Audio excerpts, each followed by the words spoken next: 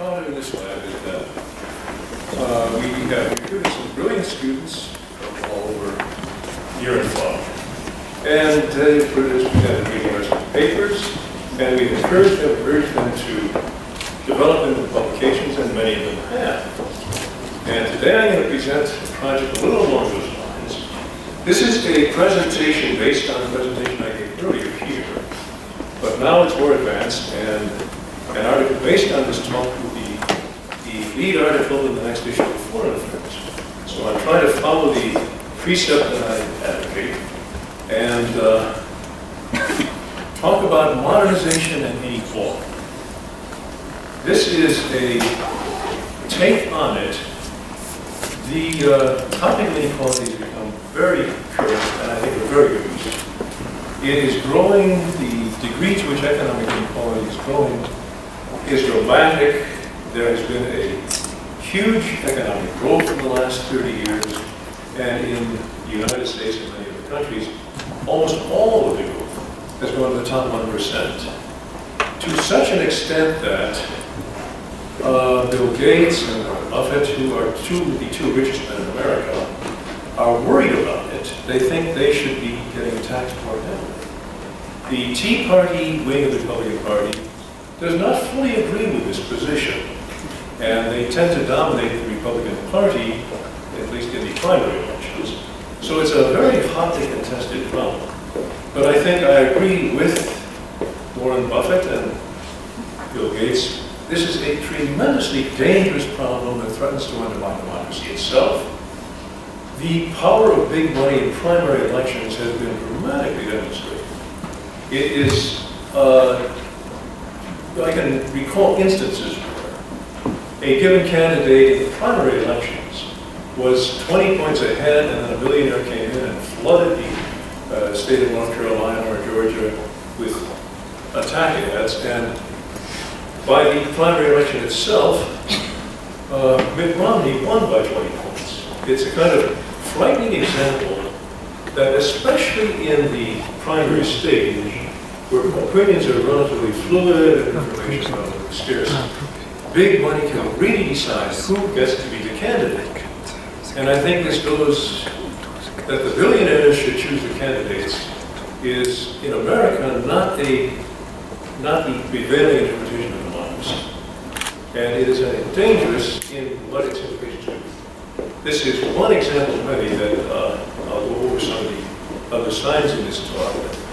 Inequality is a big problem, and to the point where, though my own career has been, in large part, based on analyzing and following the progress of new non-economic issues, which have taken the center of the stage.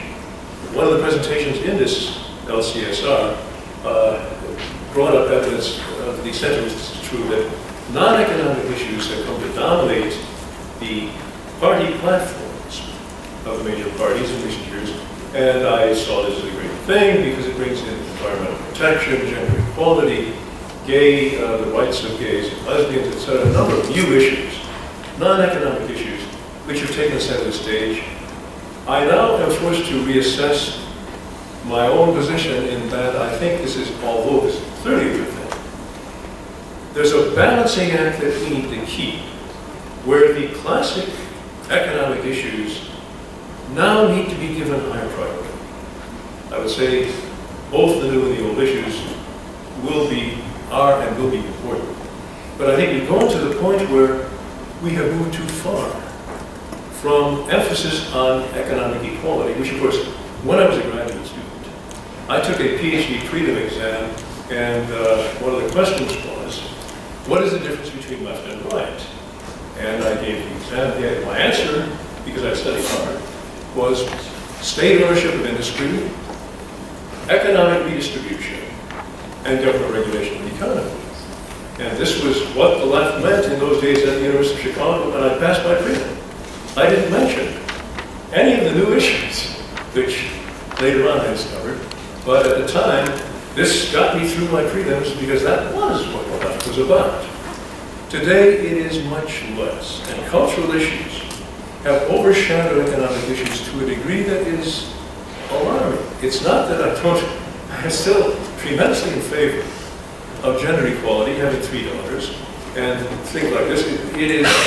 This is and always will be important. But we need to pay more attention to economic equality. One of the classic issues of sort of the Marxist interpretation of politics, what it's all about. It's not all that it's about, but this is an important part. So let me get into mine. Early capitalism was brutal. It ruthlessly exploited the workers, driving wages down. The Russians have perhaps heard a little of this, the notion of the iron law of wages and exploitation of the masses. And I'd say it was true. 19th century capitalism was really awful if you look closely. Things changed. Labor unions became legal instead of conspiracies. Labor-oriented political parties. Labor-oriented, it says I should be sitting on this for this moment. This labor-oriented party became important. And she knows what to do almost always. Anyway, they led to Marxist-inspired political parties, some of them like the British Labour Party, pretty far from the Marxist emphasis on bloody revolution, dedicated to coming to power by democratic means, but inspired by Marxism. And they had a big impact. And social class voting was strong. Again, in my prelims at the University of Chicago, I'm not sure if there was a question on this, but if there had been, I would have said, along with Seymour Martin, that class voting is a tremendously important factor in deciding how things go in many countries around the world. Social class voting was an important act that the workers were mobilized. Finally, what changed the story, I believe, was the mobilization of working class-based political parties that became powerful at the polls. They had unions and parties and grassroots organizations that brought these economic issues into the center of the stage in Britain, etc., leading to eventually the New Deal under Roosevelt in the US and similar things in Europe, and finally in post-war era, extensive social welfare states with genuine redistribution of income and social security policies like that, that alleviated the situation a lot, that gave capitalism a new lease on life. It might not have survived if it had not had these reforms, but it did. It reformed, revitalized, and went on to flourish. So I would say, though the prophet of inequality clearly is Piketty, who everyone has heard of right now, a very influential analyst of capitalism, and what he argues is an inherent feature of capitalism, growing inequality. He argues, though I would say he's clearly right, inequality is growing, the evidence is massive, I would say. This is one of the facts we can take as a fact, and is growing at an alarming rate. I completely agree with his take on this. He sees the fact that most of the 20th century was a period when inequality was declining. And it went from high levels down to lower levels around the 50s, 60s, 70s, and now, since the 70s, it's been regaining. He views this, actually 2/3 of the 20th century, as a kind of fluke. They were random shocks. World War I, World War II, Great Depression, that upset the normal process. I don't quite agree with this, but if you only take into account economic factors, as he tends to do, he tends to see it as all economically driven. This is perhaps a normal interpretation. From my perspective, the mobilization of working class parties was the real reason. It was not random shocks. It was a systematic, inherent part of modernization. Modernization changes society profoundly. It is a process of industrialization, urbanization, occupational specialization, increasing education of the working class, that brings them into contact with each other in factories, and they become literate and able to cooperate increasingly. And these deep-rooted forces, aspects of modernization, not random shocks, are the reason why inequality declined. It is coincided, and it preceded this World War I, supposedly the first of the random shocks. This was going on well before World War I. The mobilization of the working class, basically, I think, was what drove declining economic inequality. And thus, firmly agreeing with Piketty on, is inequality growing? Is it a big problem? Absolutely.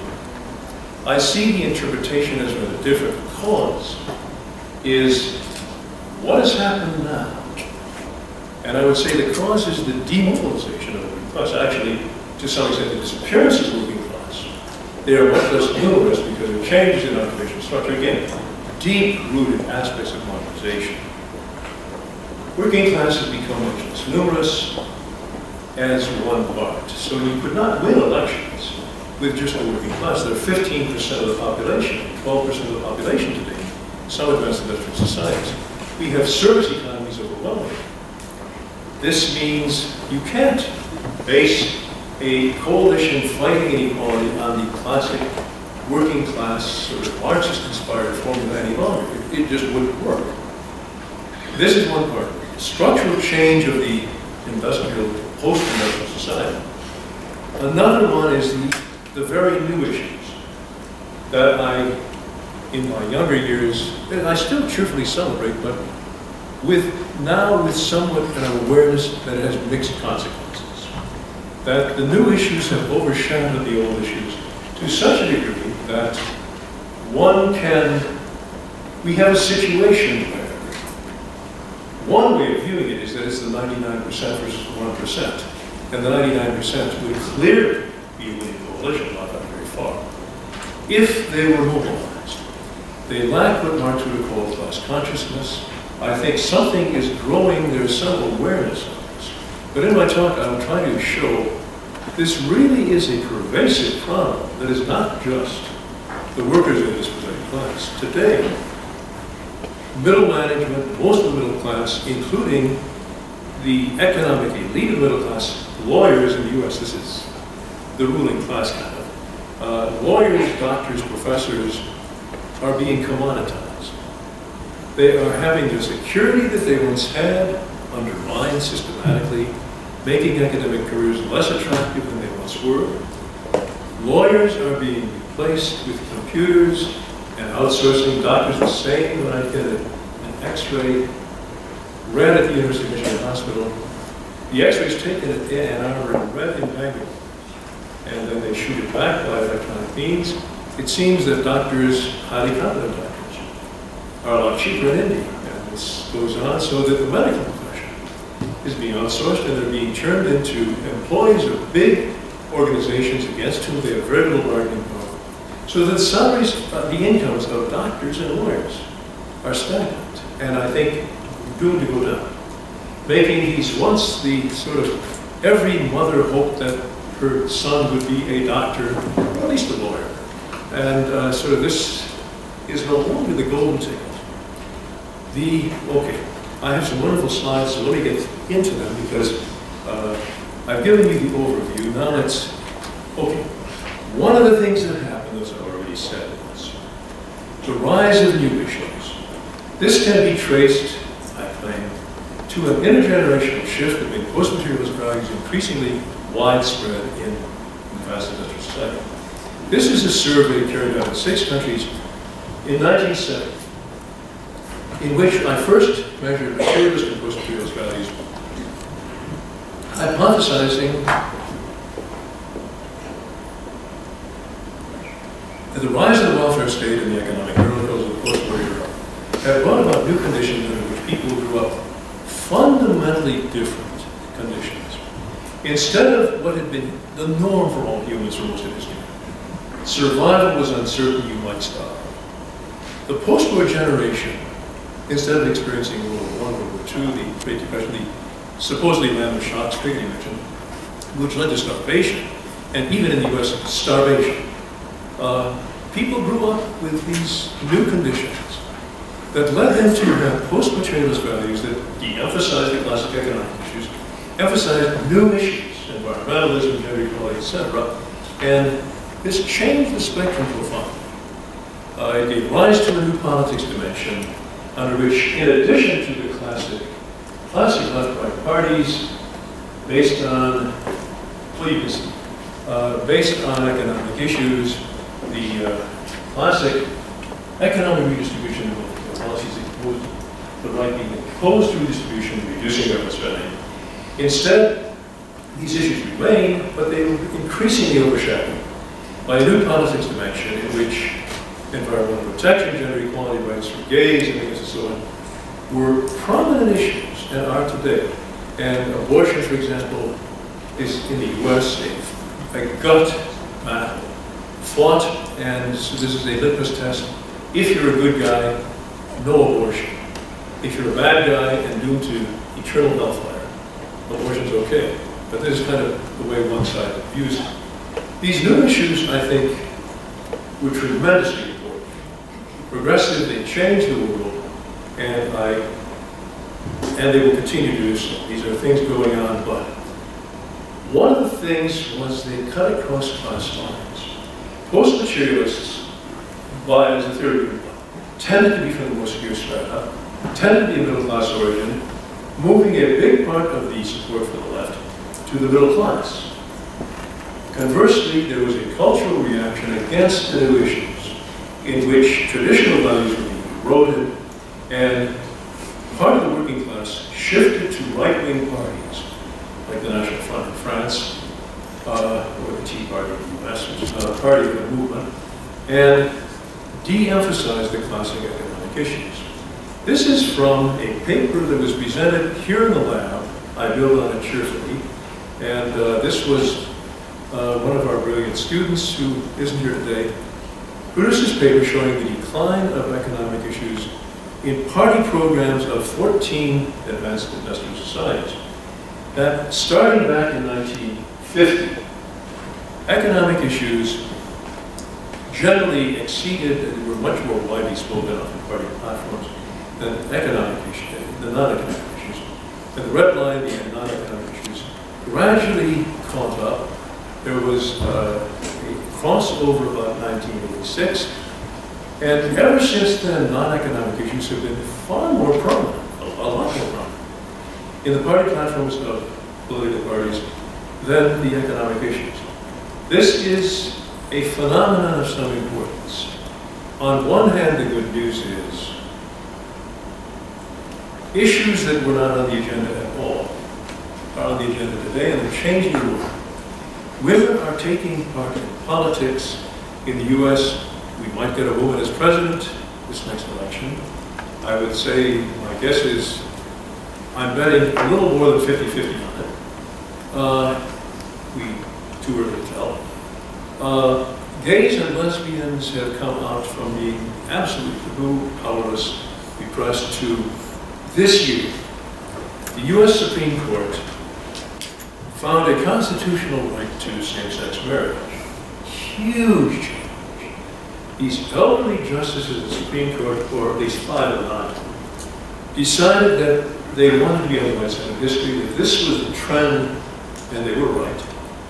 And that they made a change that in norms that have been around for thousands of years. So things are changing, and they're progressive changes. And with this, social class voting decline. When I took my prelim, I was perfectly right saying social class is a big issue, but in practically all countries, social class voting indices have declined dramatically. In 1949 or 50, thereabouts, in elections, if you had a voting class, as in Sweden, a social class voting index would be produced if 75% of the working class voted for the left parties and 25% voted for the conservatives. This gap of 50 points, 75-25 is a really big gap. This is, and many countries had social class voting indices close to that. Even the US had a social class voting index of 45 in that year. Things have changed over time, so that by the 1990s, social class voting had declined to such an extent that in the US, it was almost random. Knowing a person's social class, you could flip a coin in predicting whether they vote for the left or the right. It's remained at very low levels, Income predicts a Republican vote, but education predicts a Democratic vote. So social class voting has declined, and this is a big change. Furthermore, with the shift, with outsourcing and automation, the numbers of the working class have declined dramatically, so that you can't win an election with just a working class vote. The big change since 1970 has been economic inequality has risen dramatically in most advanced industrial societies. It's been a curvilinear process. Starting about 1900, it was quite high. The top decile got 45% of the total income, for example, in many countries. The US was a little bit more egalitarian than Europe in those days. We were only 41%. Things have changed to the point where today there's been a dramatic decline, and it began to reverse about 1975 to rising inequality to the point where, in the US, economic inequality is higher, by quite a bit higher. First of all, higher than it was in 1900, this era of the robber barons ruling the country, really serious exploitation of workers. The economic inequality is even greater than it was in 1900 in the US. It is greater in the US than it is in Europe. That's another reversal. So the US, once the land of opportunity, and still mythically the land of opportunity, in fact, has become a country where a person from a poor family has less chance of rising than a person than is true in Canada or Western Europe. It's a big change. It's not been limited to the Western countries. In fact, dramatic change is the fall of the planet. Communism led to the rise of the elites in China and Russia to the point where both China and Russia today have even greater economic inequality in the US. Mao would be rotating rapidly in this grade. Under Mao, China was very egalitarian. The directors of factories made 4 times as much income as the ordinary workers. They had some inequality. But today the figures have risen nonetheless to 20 times, 50 times, 250 times as much. Huge disparities between the managers and top elites and the ordinary workers. So this is a pervasive tendency, by no means limited to the US and Britain, and it is, I think, it's linked with the structural changes in organization. One optimistic interpretation would be that market forces will offset this eventually. Though industrialization led to the decline of agricultural employment, it created larger numbers of jobs in high-paid jobs in the industrial sector. Similarly, it is claimed that the shift from industrial manufacturing to the knowledge sector is going to create large numbers of high-paying jobs in the knowledge sector. But it's not. The empirical evidence is it is not doing that. Sorry to say, there are some jobs, and I mentioned Sergey Brin and Larry Page, they did extremely well. But they are kind of exceptional. They are way at the top. Jobs in Microsoft, Google, pharmaceuticals are well paid, but the percentage of people working in the high technology sector has been flat for the last 25 years, since substantial numbers of, the numbers were big enough to take into account. Here we see the decline of agriculture from over half the workforce down to 2%. Virtual disappearance of agriculture as where people work in these advanced industrial societies. Rise of industry to replace it initially, and then decline of industry to the point where it's now at about 15% of the workforce. Dramatic decline in manufacturing jobs. The service sector has risen, and the optimistic myth is that these are all high-paying jobs, and it includes some high-paying. But if you take out the high-technology sector from the service sector, leaving the hairdressers and hamburger flippers and McDonald's and so on, they're very different. High-technology sector has not been producing large numbers of high-paying jobs.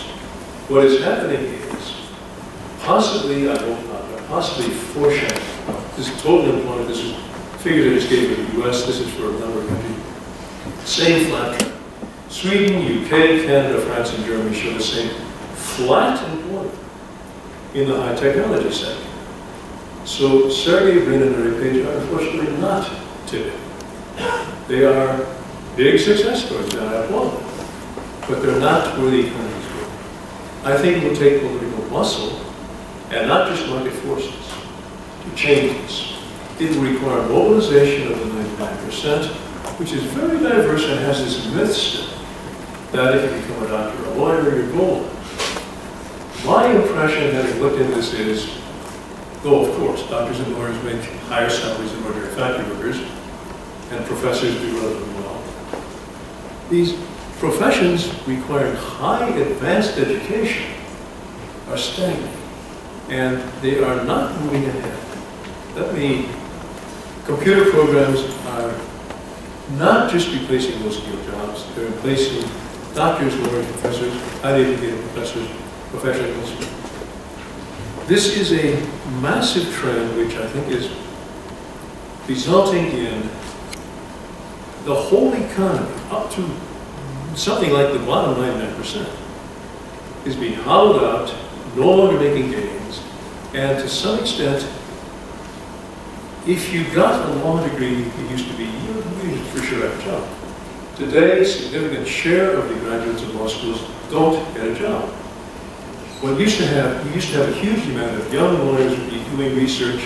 Today, that research is being done by computers.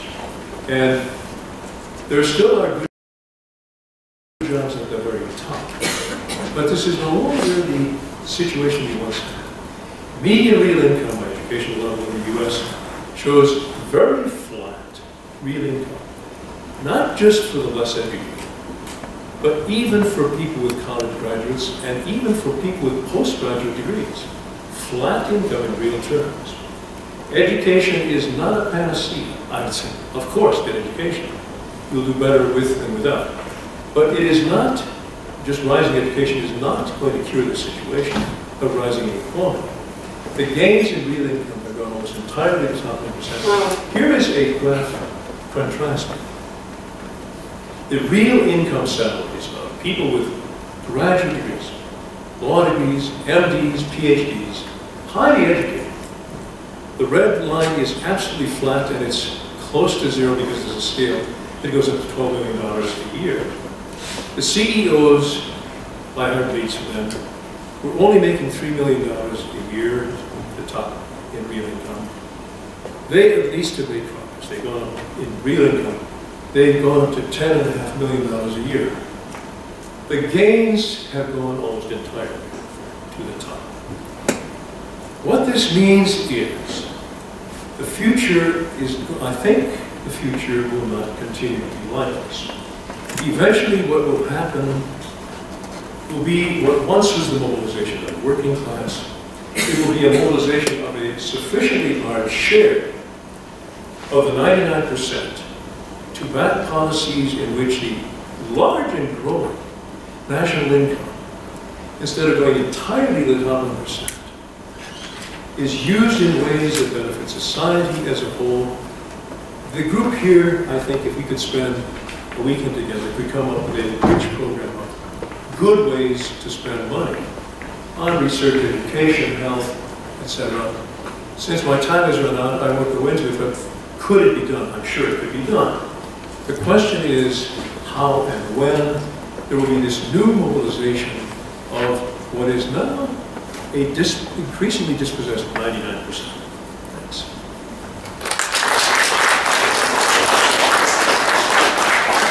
Thank you very much, Ron. Since we are running a little short of time, I'll try to keep the Q&A session down to 10 minutes. Therefore, please make your questions short and hopefully there will be also concise answers. Yes, Dmitro?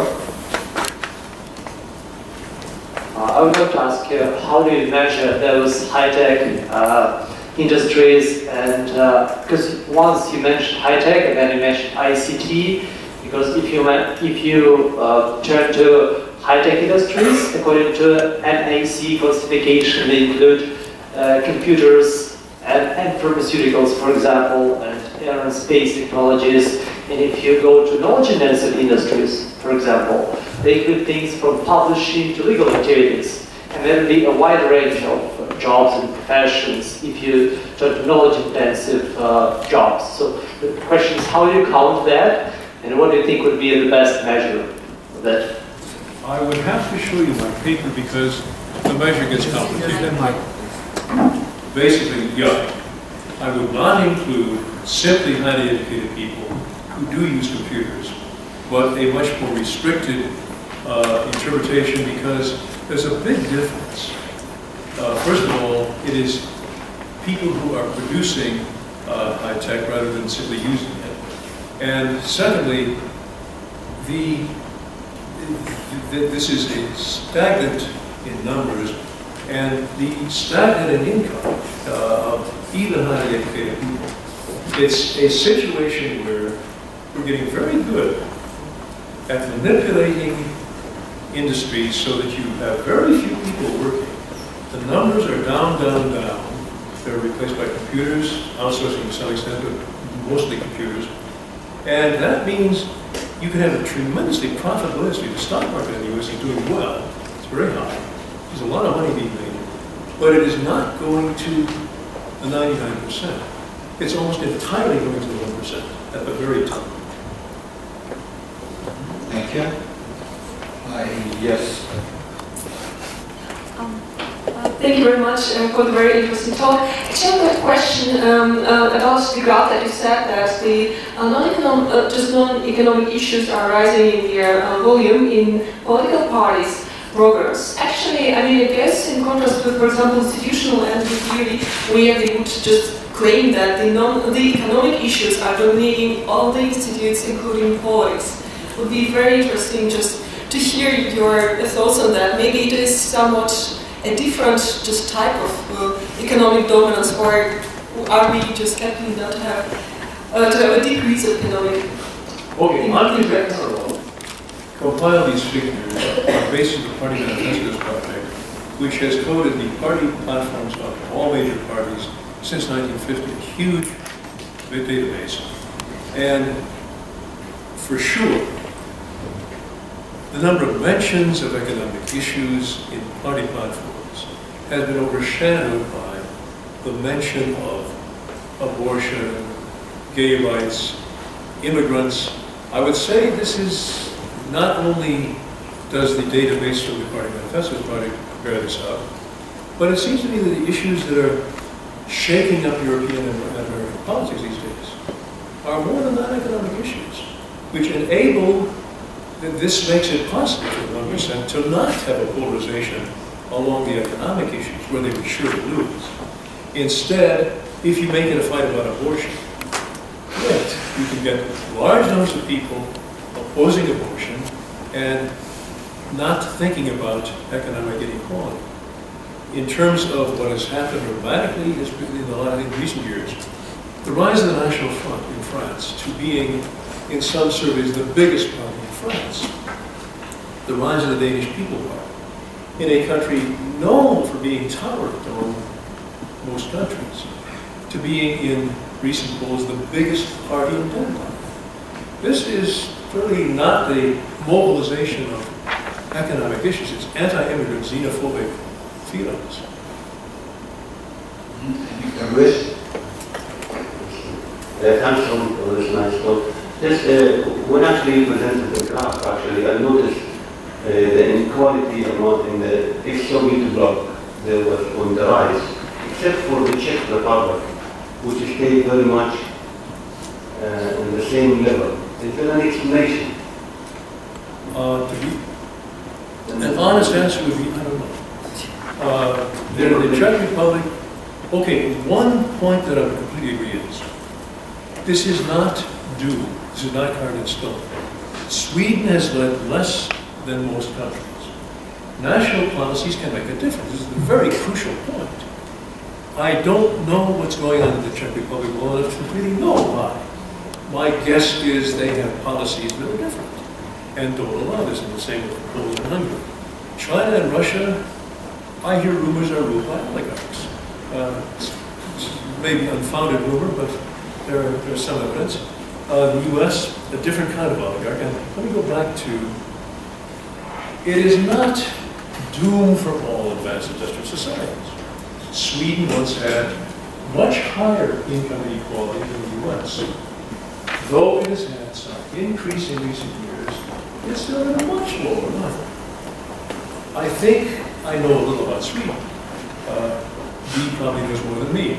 But my feeling is that the welfare state is relatively advanced there. They have policies that can change it. In other words, we are not trying to tilt with windmills or swim upstream against the tide. Government policies can affect it, and indeed do affect it.